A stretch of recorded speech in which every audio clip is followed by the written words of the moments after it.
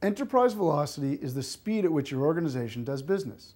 Why is this important for manufacturing organizations?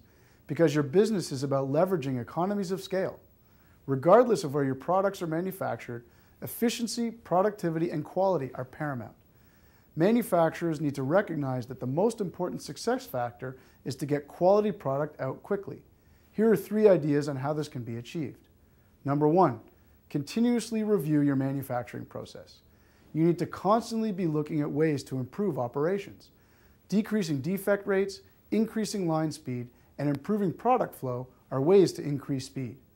Don't forget to look at supporting areas such as distribution, materials handling, and inventory management as opportunities to accelerate results. Number 2, focus on quality. The lower the quality of the product you are manufacturing, the more time you will spend to meet demand. Overproducing and time spent resolving production issues are not value-added activities for your business. They are reactions as a result of ineffective planning and poor use of resources. And number 3, leverage the data. You should be tracking customer and manufacturing data to help identify trends and risks.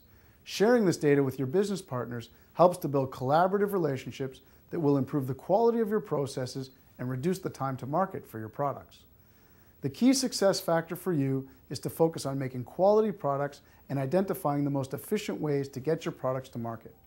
This is predicated on knowledge of your target market and how they shop for your products.